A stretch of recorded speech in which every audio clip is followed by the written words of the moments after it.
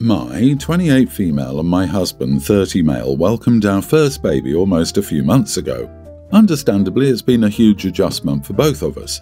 She's still not sleeping through the night and we're both back to work full time. We've always split the household responsibilities 50-50. We help where needed and it's always worked out well. Lately, my husband has been doing the chores terribly and I've had to come behind him to fix things or clean them again. For example, he cleaned the bottles the other night and they were cleaned so poorly that I had to clean them again. He dropped pump parts down the disposal and then ran it, ruining them. There have been several clothes that he didn't clean after a blowout and now they're ruined. There are many more instances like this. I've confronted him a few times, letting him know we all make mistakes and I know we're both tired, but it feels like he's not even trying to do things well. He keeps saying he's so tired and has a hard time working and caring for the house and baby. I sympathise with this as I'm also working, pumping, recovering and caring for the house and baby. The final straw was when he told me to go to sleep and he'd put up the milk I'd just pumped and finished the dishes. I was so grateful until I got up and realised the milk had been sitting on the counter and at this point it was no good anymore. He said he was sorry and he put on a show to relax for a bit before doing the dishes and fell asleep. The next day I decided to cancel all of our streaming services, PlayStation Plus and theme park passes to hire a housekeeper. I figured if he's too tired to do basic household chores, then a housekeeper is necessary. If he's too tired to put milk up, then he's too tired to play video games or for us to go to a theme park. We still have cable and PlayStation games and can do other activities outside of the local theme park. He blew up at me and said I had no right to do that. He was furious. I thought I was doing us a favour so we could get more sleep and not worry as much about household tasks. So am I the idiot for cancelling all of our streaming services to hire a housekeeper? Edit to add, I've been communicating non-stop about my needs and my expectations. I've let a lot of mistakes slide because I know this is hard for both of us, but when it becomes a daily thing, I let him know that if he's unable to do his part, then I need additional help. I mentioned hiring some help and he laughed and said, "What a ridiculous waste of money." I knew if I asked again the answer would be no, so I made the decision for both of us. Also, I didn't throw away the TV or PlayStation, I just cancelled our subscriptions for them. We were paying around $100 between the two. Our internet includes a handful of cable channels and Peacock and we have plenty of PlayStation games that we can still play. We both play video games and watch TV. I probably watch more on streaming, so cancelling them affects both of us. Housekeeping is $300 a month and everything I cancelled, including Disney passes, is about $230, so it won't be as much of a financial burden. Plus, it will save more money since I won't have to replace the damaged pump parts, clothes and breast milk. OP, you should have discussed this as a couple and come to this decision. Cancelling everything was a power move to punish him for making mistakes. If it wasn't, why did you just do it without talking it out first? I gave in to a nanny even though I didn't think I needed it, but at the end of the day it was for my wife's sanity. You have to work as a team. Get through the next 6 months somehow and you'll be golden. You are the idiot, sorry. You've entirely missed the point. She's discussed this with him. His response, "But I'm tired." This means that he's abdicated his responsibility to come up with a solution as a couple. That was his power move, telling her that it was her problem to figure out, which she did. Oh, and he didn't think they needed a nanny? I'm guessing that's because he wasn't doing anything around the house or pulling his weight with childcare. Definitely not the idiot. Your husband can handle you making an inconsequential executive decision about streaming services to hire the essential need of a housekeeper for your health and your baby's health for a few months to get your bearings. Saying cancelling TV shows is a power move to punish her husband?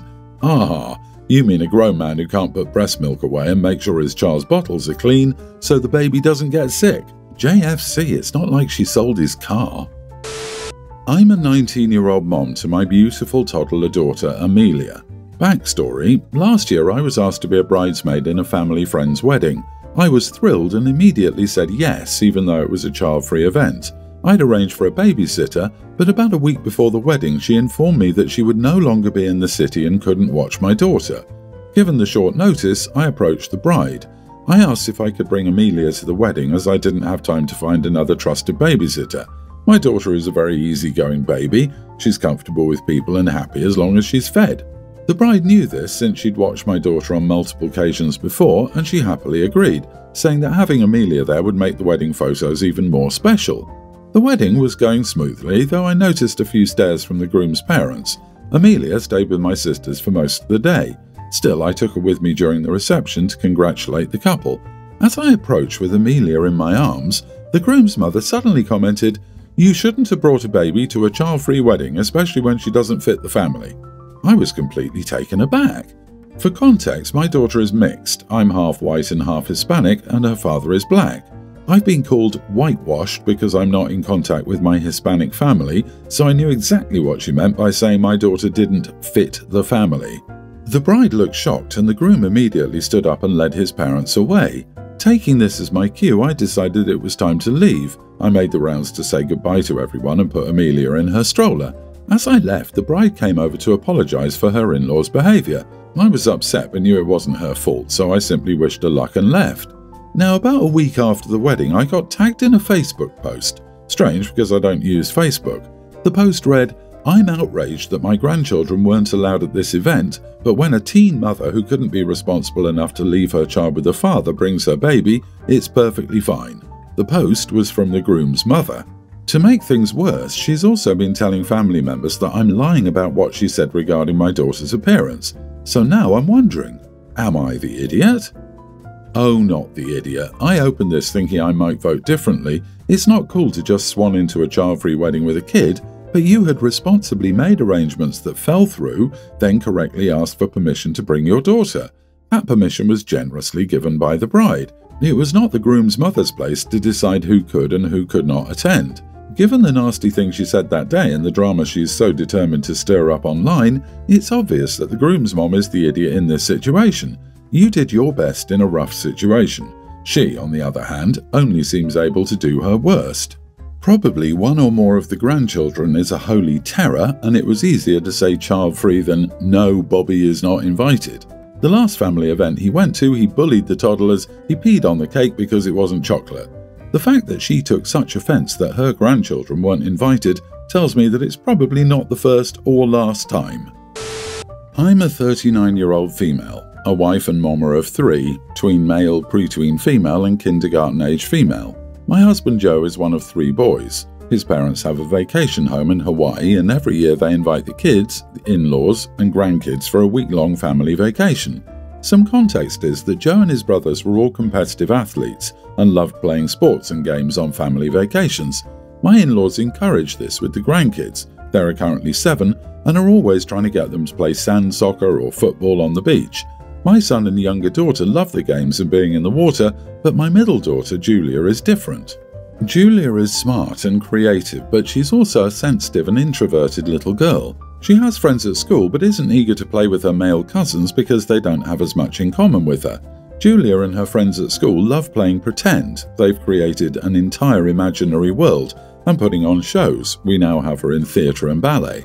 My 4 nephews and the other 2 kids aren't interested in these activities and enjoy running around and playing sports all day like Joe and his brothers did when they were kids.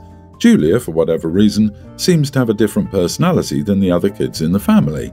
My daughter is also a huge bookworm and is completely hooked on the Goosebumps series. When I say hooked, I mean she spends almost all her free time reading these books and begs me to take her to the bookstore to buy more frequently. She loves telling me about the books she's reading and has even started writing her own Goosebumps stories before bed. I'm happy that my daughter loves to read and is so creative, and I encourage her to pursue these interests. She's definitely a bit quirky compared to my other 2. Still, she's being herself and pursuing her own interests, which I love. We got to the island on Thursday night, spent all day Friday and Saturday on the beach, and are going to the pool today.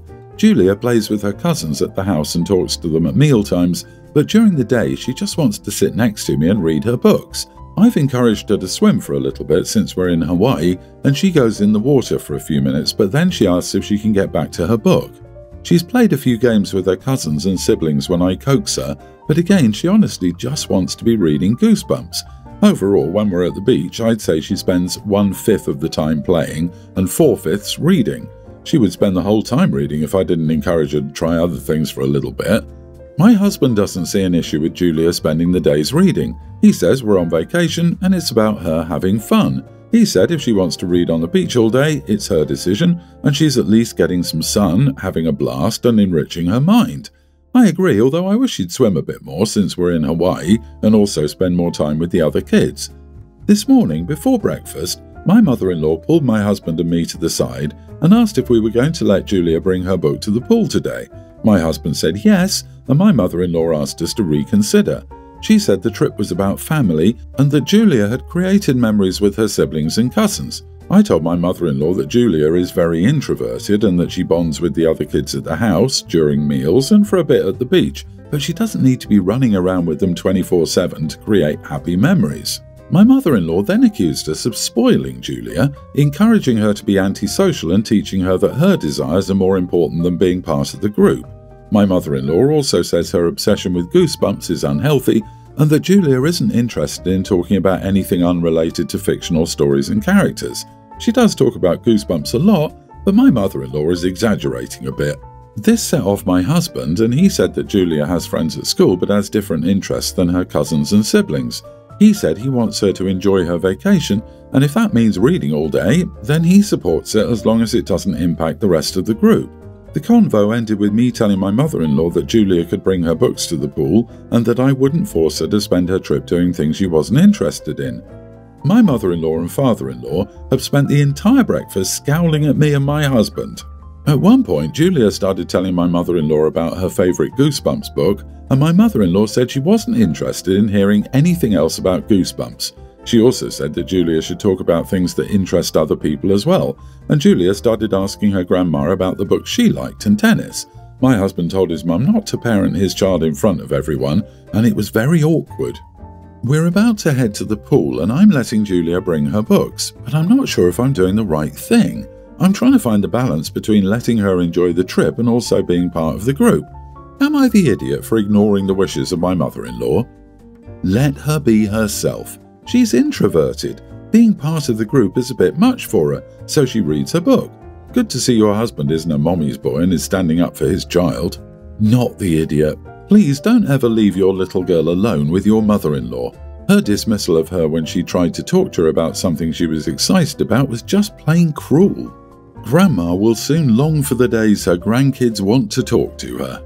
Oh, I don't like your in-laws. Do you know how hard it is being an introverted kid and being forced to socialize, even with your family? It's so hard. Tell Julia she's a rock star for how she accommodated Grandma's request for a topic change instead of making it awkward. That shows a lot of maturity and thoughtfulness on her part, OP.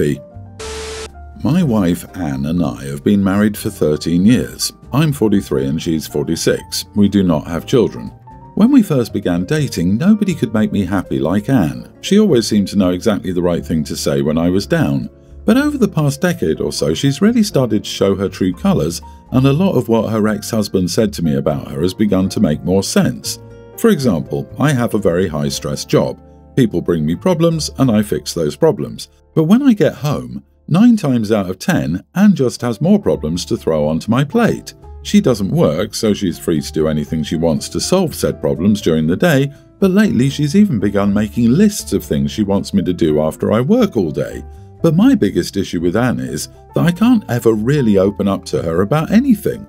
Whenever I talk about something bad that happened to me, she'll either try to one-up me or agree with the person who wronged me. Last Friday I had a horrible day. There was an enormous problem at work that basically all fell on my shoulders to solve. When I was crossing the street after work, I had a green signal and a bicycle blew through a red and side-clipped me. The cyclist yelled expletives at me and then rode away. I thought about calling the police because it was technically a hit and run, but there was probably nothing they could do. When I got home, desperate, I talked to Anne about what happened. She listened and then immediately took the cyclist's side. I reiterated that the cyclist ran through a red light, to which she responded that cyclists aren't obligated to stop. When I told her she was wrong and tried to put the issue to rest, she began frantically Googling laws. She found that in our state they can treat lights like a stop sign. She began triumphantly reading the law to me loudly, word for word, getting louder when I kept trying to tell her that I wasn't interested. At the end of her spiel, she gave me this incredibly arrogant look as if she was right. I just stared at her for a second and said my life would be better without her. She got incredibly upset, shrieked at me until her voice was hoarse, and then packed a bag and left to stay with her parents. She's texted me all weekend demanding an apology, but I haven't responded. Sounds like the problem is solved, actually. You said what needed saying and she left. Done and done. Be glad the trash took itself out. This has been a very unhealthy relationship for a long time. Do you need help on the first steps for contacting a lawyer or something? Otherwise, it sounds like you got her out of your house with minimal effort. Absolutely. It's clear this has been building for a while. Good riddance, honestly. She sounds exhausting, always needing to be right. Her leaving might be a blessing in disguise. She sits home all day as a stay-at-home wife, almost like she's scheming on how she will correct her husband when he comes home this evening. She's got nothing else to do but tell him off. OP has said what must be said. This is the beginning of a better life. As long as he follows through, of course.